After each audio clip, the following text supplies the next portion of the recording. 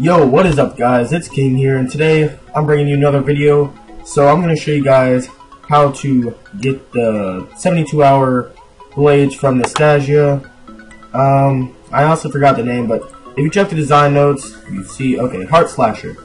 They're called the Heart Slashers. There's a pink one and a green one, and pretty much they're here for 72 hours or 3 days, and they're perma-rare, and pretty much just like the pink hilted heart sabre, you go to Graveland and you just kill Noxious. And it'll drop eventually. I'm not really sure the drop rate is probably really low, or pretty low.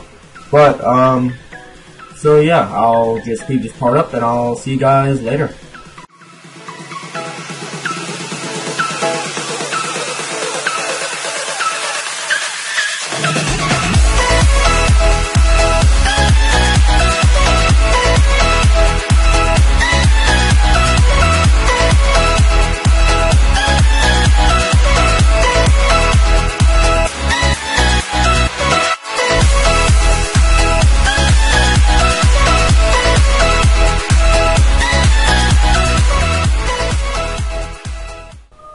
Alright, so if you guys enjoyed, drop a like and don't forget to subscribe if you're new.